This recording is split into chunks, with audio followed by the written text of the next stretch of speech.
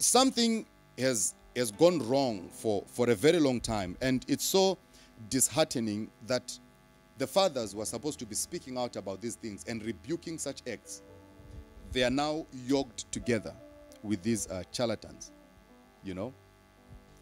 Our authentic teachers of the word, we have not touched anything. They've also, you know, been swallowed into the system of falsehood. And they're also being initiated into falsehood. I said it the other day that South Africa has got a lot of them who have been initiated into falsehood. A lot of them who have been initiated into falsehood, have been initiated into occults in South Africa, right here in this country. A lot of them have been initiated into occultic powers, into occultic things. They are using occultic powers to do ministry and to do things, and they are here in South Africa. In the next broadcast that I'll be doing, I'm going to be talking about the South African pastors who have been introduced into occults and who are also operating under occultic powers in this country, in South Africa. If you are a South African pastor and you are a son of a charlatan, you need to re-evaluate.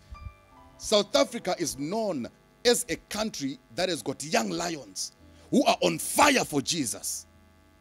Since when, as a young lion, did you start envying the power that you see on TV? How did you forsake the gospel because you are seeing that charlatans are prophesying? You are going there to submit yourself as a son. My friend, run away before it is too late. Before you won't be able to run away. How many people have exposed these charlatans and you still believe that they are true servants of God, called by God? How many? How many? A lot. So already we know that in South Africa here, all your prophets that you think, that is why you see, even we have South African pastors, you see them on TV. Here in South Africa, you see them. Some are bishops, some are apostles. Right now, as I'm talking to you, there's 4 account numbers that they display on the screens. Yeah, send a seed of 1,000 rand, and then 1,000 rand is going to activate your next level and your next dimension. Is nonsense. Don't fall for those things. Don't fall for those things.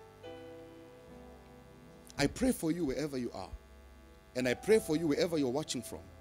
Do not let occultic powers, occultic spirits overpower you into thinking that these charlatans are from God, into following charlatans thinking that they are sent from heaven.